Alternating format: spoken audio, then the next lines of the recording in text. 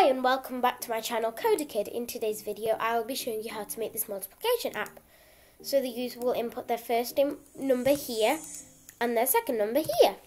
They will click on this equal sign to show the answer right here in this label. Here is the code of this app. Now we will be making this app on AppLab. So let's head over to AppLab and go on to the design. Now let's start by changing the theme. Now I'm going to go with the millennial theme, and you can change your theme to anything you would like. Now let's drag a label, and this label will say multiplication. Now this label can be any font size you want. Now so let's go ahead and drag a text input. Now the width of this text input will be 108 and the height will be 80.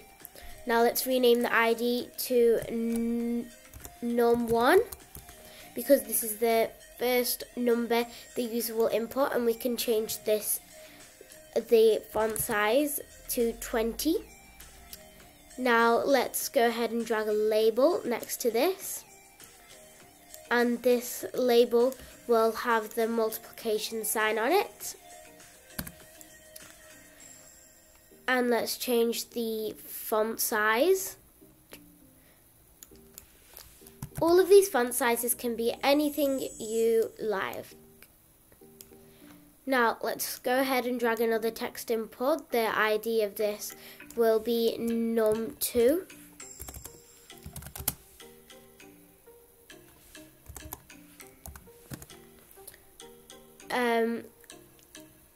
So let's change the width to 108 and let's change the height to 80. Drag it in place. Change the font size to 20. And then let's drag another button.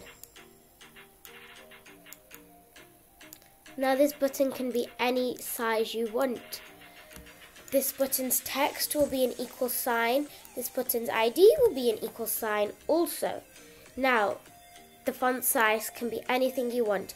You can have a giant font size or a little font size.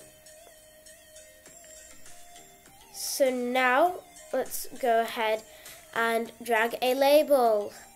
The label's ID will be result, so we know the answer will go there. There will be no text in it. Let's change the font size to 30. And now let's make this bigger. We can change the text alignment to center, so if when the text comes up, it will come right in the middle. So let's head over to the code. Now we need an onEvent. onEvent equals click, and then we need a set text into the results label. Let's go head over to math, drag the multiplication sign, go back to UI controls, grab to get text. The first get text will have num1, second num2 because we will multiply these together. So let's run the app. 10 multiplied by 5 equals 50. Our app is working wonderfully. Now we can change the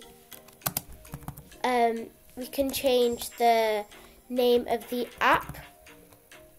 You can change it to whatever you want. I've named it multiplication app. Click on rename. Once you've renamed it, click on save. We can share it by sending it to your phone, or you can scan the code with your phone camera. Now you can scan this code. You can scan this barcode right now to get my app on your phone. Now, I'm going to publish this app to the Code.org public gallery. Now we can even remix it to make another one of these apps. Now, that's it for today's video. I hope you enjoyed. Bye!